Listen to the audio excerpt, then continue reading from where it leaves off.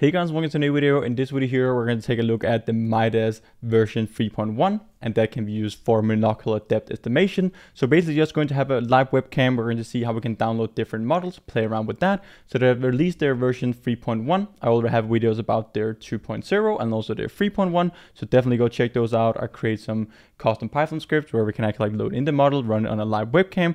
We're also going to do that in this video here, but this is with version 3.1. So we're going to see the results. This is actually pretty crazy. They have some really nice models now. We're going to see how we can set it up and run it directly from their repository. So let's just jump straight into the MiDaS GitHub repository. Here we can see all the code files. So first of all, here we can see some results improvements versus frames per second, both for the version 2, 2.1, 3.0, and also the 3.1 now, where they're more switching over to transformer-based architectures for doing depth estimation. We see all the versions 3.1 here, they're significantly better than the 3.0 and also the version 2. This is actually like a pretty large improvement in depth estimation, but we can also see that it comes with a cost. Some of these models here, like the BIT model, like especially like the large models on relatively large images, they only run like 10 frames per second on an RTX 3090. We won't get real-time inference with this, but we actually get some really nice depth estimation with high detail, so we can maybe use it if we don't need like a real-time application. If we need real-time applications, we will definitely need to go over and take a look at some of the other architectures here. We also have the small model and also the LEVIT model, which can actually run on edge devices. Here I'm going to show you how we can download the models, use all the different types of models with this GitHub repository in our own custom code. In another video, we're going to see how we can actually extract all of the information ourselves and create our own project around it. Here we're just going to use their run and demo script directly. So if you just scroll a bit down in the GitHub repository, we can actually see a comparison of all the different types of model they have. So we have this 3.1 BEIT that we're going to see in just a second. I'm going to run it with around 3 frames per second. This is the image that we're going to pass through. But again, remember that this will be relative depth. You can really you will have to have some references and actually project it out into like absolute distances, have some references and do some estimation, where this is only like relative. But we see some really nice details. This can be used in a lot of cool applications with like generative AI. It is really useful. You can also create point clouds around it. We can see that this version 3.1 here is significantly better than version 3. We can just see the nice details here around especially like around the table.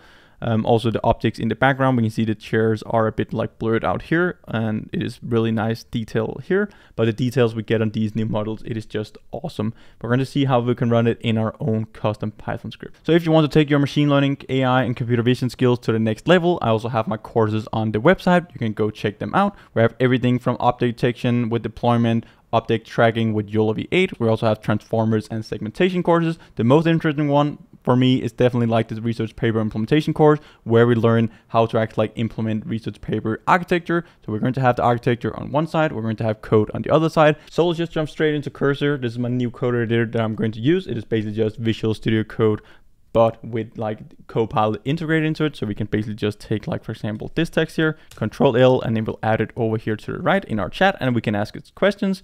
What does this code do? And then we can just hit enter. We will have our Copilot directly in our code editor here as well. It runs really nice. You can even upload documentation to it, links and so on. You can specify what files it should actually take into account. But this is really cool. This is just to show you guys. But now we're going to jump into Cursor and set up our project.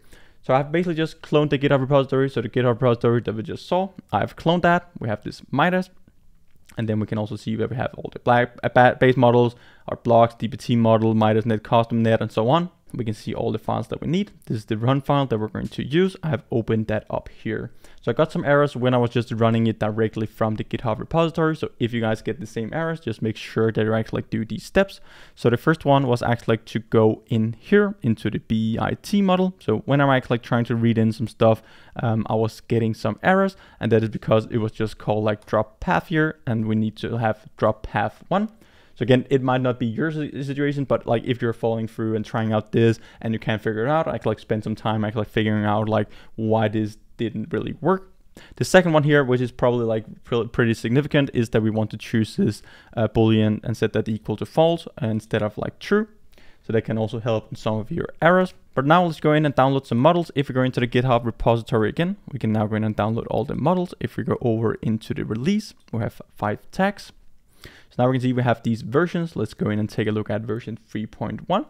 Again, I have all the other versions covered in other videos, so definitely go check those out. Those are also some pretty nice ones, and we're having some different test cases and so on the live webcam. Now we can see all these models here. We should definitely go for like the base models. Again, large models will just be like significantly larger, as we can see. So we can see here like the large model is 1.3 gigs, where here we have like 500 megabytes for the base model. But let's take this DPT BIT base model.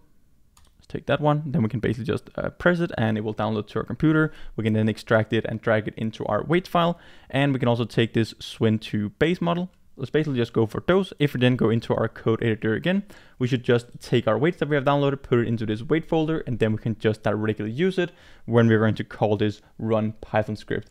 So now we're going to take a look at it. We have all our weights over here to the left. We have our run, we have corrected our errors, so now we should be good to go. So first of all, here we're just importing all the dependencies. We have this process function, which takes in our device. So if we want to use the GPU or the CPU, we need to specify the model type, image, input size, target size, optimize, and also if we want to use a camera or a video. You can see all the specified arguments here as well. We can also use OpenVINO. We're not going to do that in this example here. It will speed up your program. It will speed up your model if you actually have Intel hardware on your computer and you have downloaded the OpenVINO version of the model. But now let's just go down. We take our image here, convert it to a tensor with PyTorch. Then we're going to have our sample. If we want to optimize it and use our CUDA GPU, we're basically, first of all, we're just going to optimize our model, use half position for our image. Then if the execution here and we don't want to use the camera, we just go in and extract the height and the width of our sample. And then we basically just do a forward pass. We have our model.forward. So we do a forward pass of our sample. We will get the prediction out, and our prediction here would act like be our depth map. Then we can do some interpolation here with our target size. So that could act like be our target size. So that is what we actually want to interpolate or like upscale our image to again.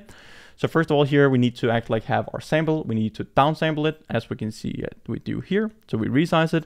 After we resize it, pass it through the model, then we need to upsample again and do interpolation with our values. So we get back to our original resolution. So that is what we're doing here. We're squeezing it, we're putting it on the CPU again so we can do our operations, and then we convert it to NumPy. Then the prediction here will basically be our depth map, and we can do that. We can display it, we can visualize it, we can save it, we can use it for whatever we want to use our depth map for. Then we have our run function, input path if we want to specify like an image or a video. We can also have the output path, model type if you want to optimize it, if we want to like cite here.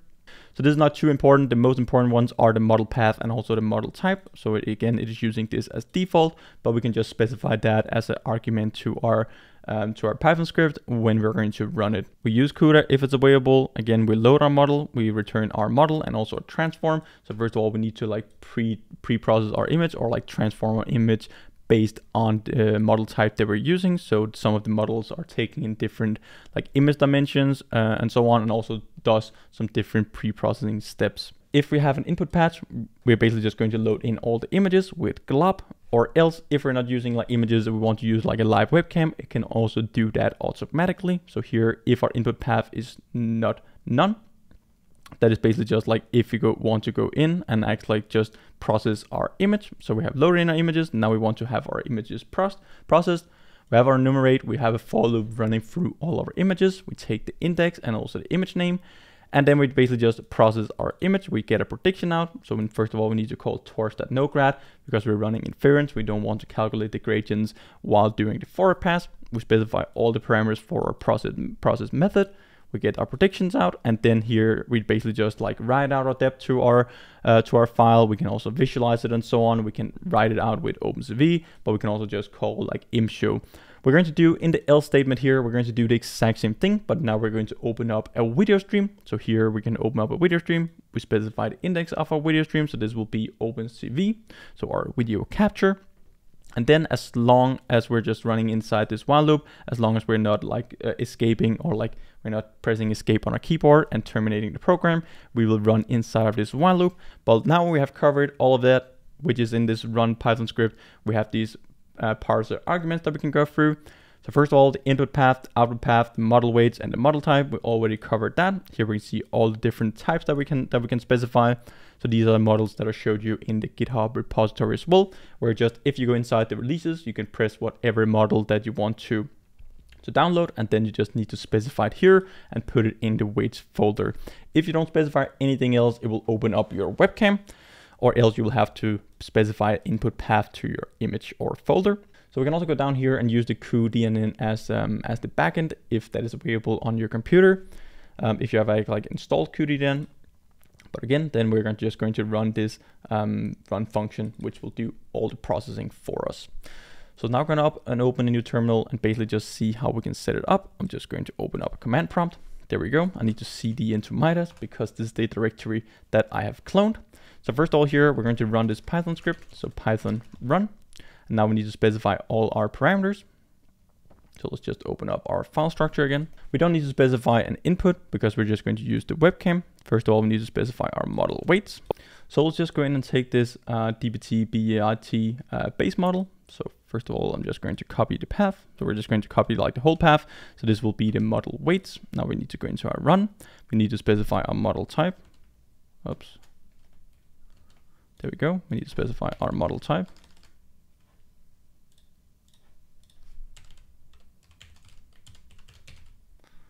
And our model type will be equal to our DPT.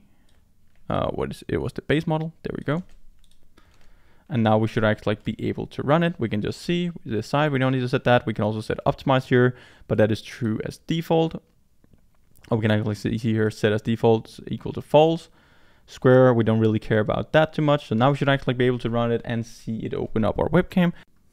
So let's now just run the program here. I've grabbed the webcam. I'll also turn on the light so we get some better results. We're starting the processing. Here we can see the depth map that we're just printing out as well. So now we can see that we're opening up this video capture. Again, we can see some pretty nice results. I'm just going to like walk around and see some different examples. So again, we can see that this is actually like a fairly nice depth map. Let's take some more examples.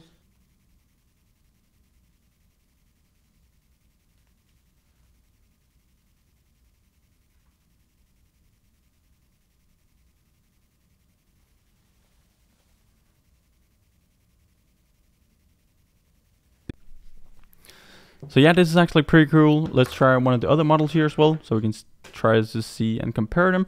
Here we got around like 11 frames per second. We can also try with the larger model. So we have the base here, and then we also have the larger one. So now we're going to run this next model. This is the DPT BEIT large model, and before we were running the base model. Now we can see that the inference speed is significantly slower. It is around like 3 frames per second, but we should also be able to see a significant upgrade in the details and also the quality. Again, let's just try to move it around and see some of the results. Just initially here, like it looks kind of better here, but again, we also run only like 3 frames per second. Let's try to see some more examples.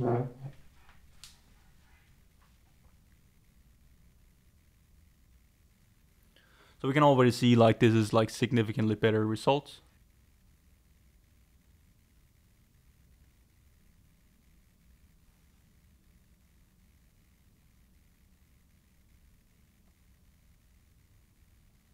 So those were some pretty awesome results. I hope you have enjoyed this video. We're going to create some videos where we're going to use this on our own projects and applications, basically just trying to clean up the code and try to create our own class where we can load in the model, do a forward pass, get our depth map out, and then we can just specify whatever model that we want to use directly in our code instead of running it from the command line.